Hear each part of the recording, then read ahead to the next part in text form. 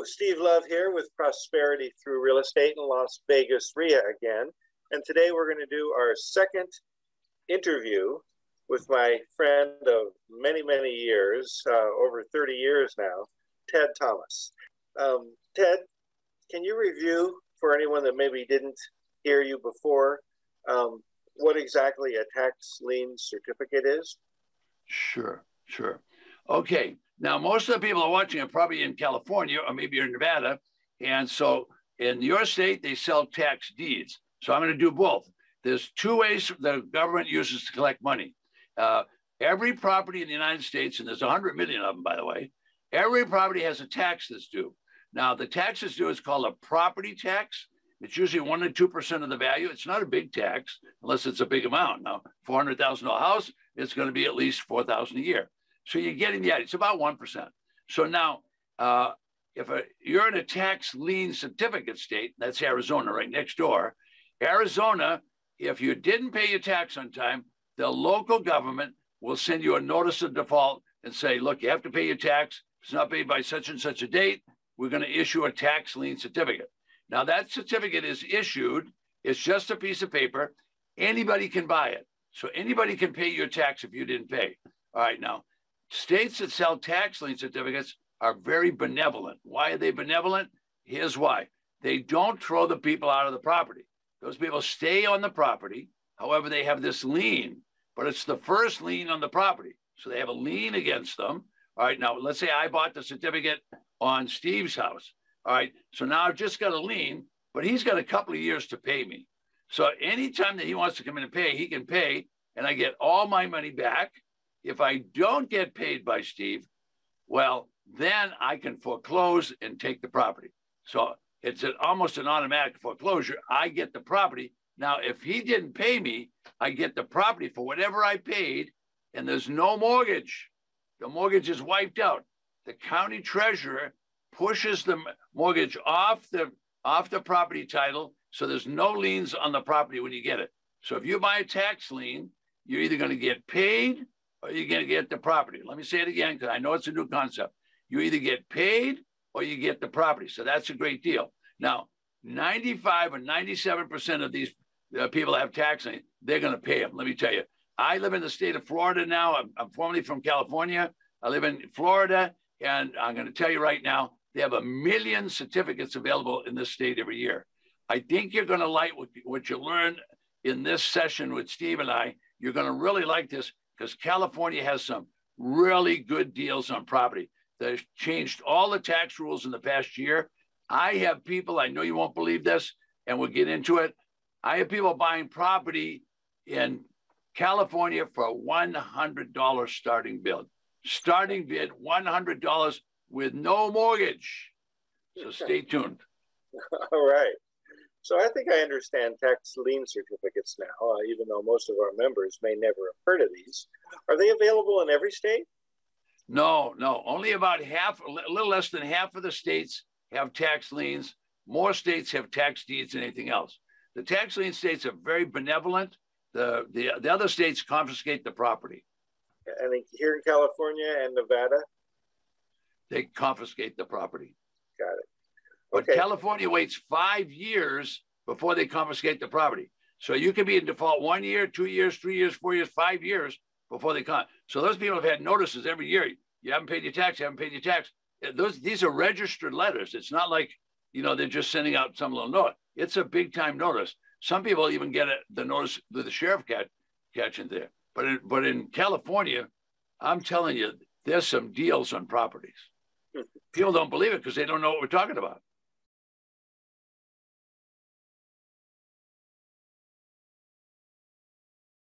I bought tax certificates, people that did not pay their taxes.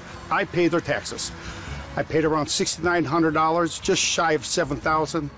I got 18% of my money. I just got redeemed in December, and I got $1,890 back, which is 18% on your money. Where in the economy of today with the banks and the mutual fund are you going to get 18% of your money? It's not going to happen. When I took your first class, over 30 years ago, it was mainly on foreclosures and houses. Maybe I wish it would have been on tax lien on tax deeds. Anyway, Ted, why haven't more folks heard about this? Why hasn't our broker or someone told us about these kind of things? Okay, well, first of all, there's a lot of brokers that do know about it. There's financial planners that know about it. There's attorneys that know about it. So there's two big reasons they haven't heard it. Most of those professional groups are not going to talk about it because they can't make any money on it. For example, a real estate broker, this is no negative on them now. A real estate broker gets a commission. So they're going to tell you they want you to buy another property. Or if they're doing a foreclosure, they're going to get a commission. So the real estate broker, the attorney's not going to do anything unless you pay them to do it. But there's another big reason. And the biggest reason is these are not publicized properly. For example, I could take a place like Houston, Texas. Houston, Texas has an auction every month. I said every month. I've never seen less than 200 properties at that auction. Never seen less than that. Yet people outside of Houston don't even know there's an auction. Or let's take California. Okay, now you're looking at an auction list for Jacksonville, Florida. I can show you a lot of other ones. I will in the other videos. And you can see when the newspaper was dated. All right, this one list of tax liens, just liens, this one list has 30,000 liens in it. As I flip the pages, you can look, each one of those is a listing. Each one is a listing. All right, 30,000 liens. Now I'm not going to go off camera. I'm going to stay right on that camera. I'm going to bring California in. All right, I will bet they haven't, there's no other person in the state of California even has that list, because the county only lets people in that county know about it. So if you happen to be in San Francisco, you would not know that this big list of properties is for sale in Los Angeles. You would not even know it, because Los Angeles only tells people in Los Angeles about it. So what we do is we have computer systems that check into every property in every county in the United States. We have a database with 100 million properties. Wow. Yeah. Yeah. So that's why people don't know about it. Got it. Thank you. Yeah. Most of our members obviously are here in California or Nevada, but certainly in the United States. Although in these days of Zoom, we've actually had some folks watch from or listen from various other countries. Can people outside of the U.S. buy these things? Oh, sure. I'll actually show you videos before I finish this session with you today of people in Vancouver, Canada, buying not just in Washington, but buying in Los Angeles, California. Wow. I'll show you people from British Columbia doing that. I'll show you people from Ontario doing it, people from Mexico City. We actually teach classes on this in Australia and in Bangkok and in Singapore in the Pacific. So it doesn't matter where you are in the world, because we can do all of this. Everything we're doing, we can do online. So right now, you're looking at a computer. We can teach you the whole course online, and then you can buy online. You can actually go with us to auctions online. Wow, cool. So Ted, what do I buy? Should I buy tax lien certificates or tax defaulted properties? I'm going to think that most of your clients are going to be very entrepreneurial. So they're probably going to want to try to buy real estate property at the lowest price possible. Now, if they're going to sell a property in California, the starting bid at a tax auction in California is the back taxes and the penalties. All right, so that could mean a $2 million property could be starting at $50,000. A $100,000 property could be starting at $5,000. Okay, so we teach our people to buy residential buildable lots in Los Angeles, and they're in Canada. You say, wait a minute, Canadians are buying in Los Angeles. Yes, they buy. We tell them to buy residential lots. Why? Because nobody can burn it down. No drug dealers can get into it. There's not going to be any squatters. There's nothing in that. They could burn the grass. That's all they could do. They can't hurt the property. So we teach our people to buy those. Now, after they've done a few deals, do they hang around and do that? I will show you people buying within 60 miles of where you're sitting, within 60 miles of where you're sitting right now, buying mansions for pennies on the dollar. Wow. Yeah. I want to see that. So should I buy big ones or small ones or what? You can buy any size you want. When you go to the auction, for example, I don't have time to do it now. Let's go back to camera number 2. And you'll see on this list, there's properties that are priced at that are valued at $2 million, not by me, by the tax assessor. I don't know the values. You can check it out on Zillow.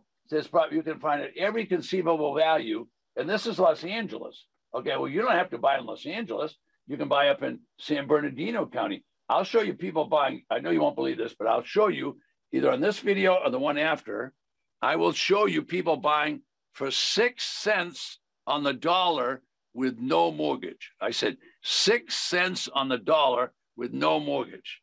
And you're within 100 miles of where they're doing it. Wow, amazing. Yes. So, Ted, I know we discussed it earlier, and you said people buy online. That's fine, but what if I want to go to an auction? Are there big auctions? You know, like I remember going to a HUD auction once, and there was a couple thousand people there. But are they big like that, or maybe they're just little with 20 people there? How many show up at these auctions? Okay, well, in California, everybody's crazy about real estate. Everybody. Okay, so you're going to have a big attendance. So what Los Angeles County does is they say, look, we don't want any looky-loos. So actually, Los Angeles County will say to you, Steve, we'd love to have you come, but you have to make a $5,000 deposit before we'll allow you to register. That way it eliminates looky-loos. There'll still be 1,000 people in the room. They will not even hold the auction in a big building. What they'll do, put the camera back on, if you will, Lance, and you'll see that right on the front page of that, the Los Angeles County Fairgrounds. That's clear out in Pomona. You have to go out to Pomona in one of those big pavilions where they have the 4-H things and all that. You'll have to go out there where they have the county fair because the auction is so popular. Now, are they going to have an auction like that in Stanislaus County? Stanislaus, for the people that don't know, that happens to be Modesto or Tulare. Those auctions are going to have 50 or 75 properties. So that's perfect for the little guy to get started. I'll actually show people I'll show you people that are buying at those auctions and they're making decent deals. Now, we are not, I want to stress this, we are not stealing property.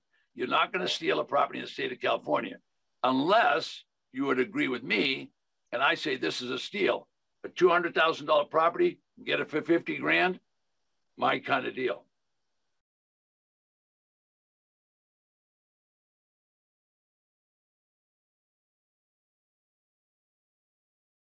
I came across Ted.Thomas material sometime in July of last year, and it was just really good timing because we were just about at time looking for something with greater returns, something that will give us more time to spend with family and enjoy our family more while, you know, being able to live the life we've always dreamed of. Because I attended Ted's 3-day workshop, I knew that LA has a 2-day auction.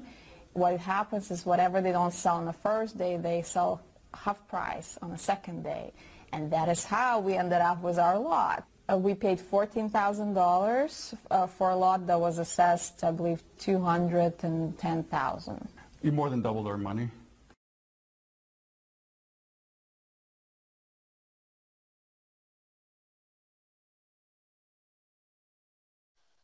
You will find those kind of properties at the auction.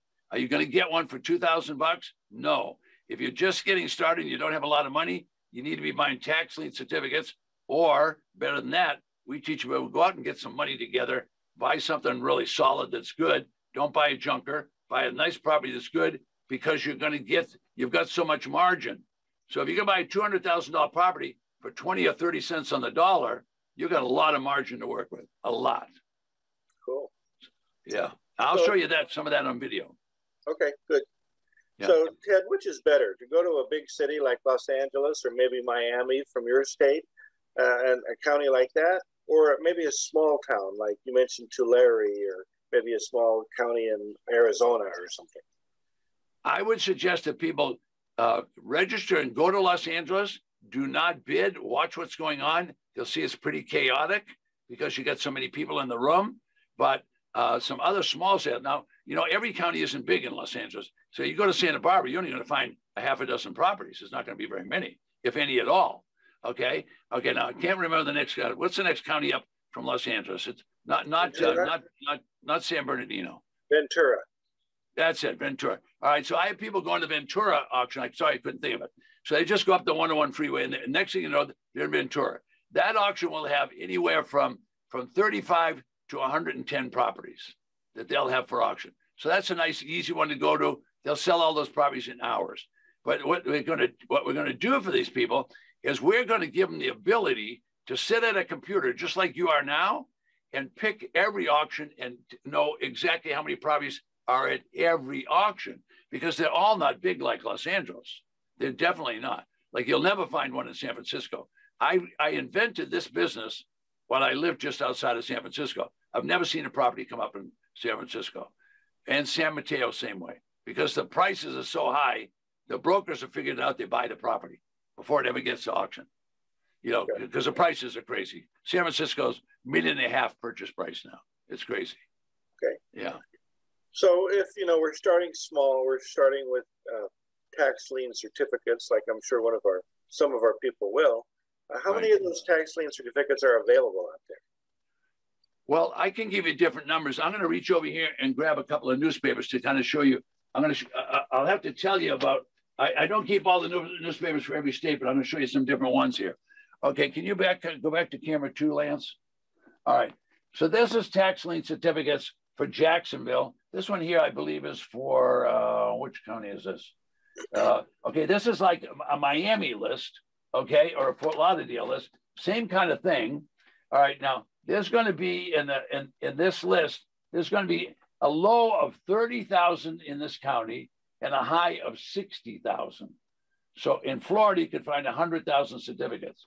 In Arizona, they have about 14 different counties there. Place like Phoenix, which would be Maricopa County, they'll have anywhere from 20 to 30,000 certificates.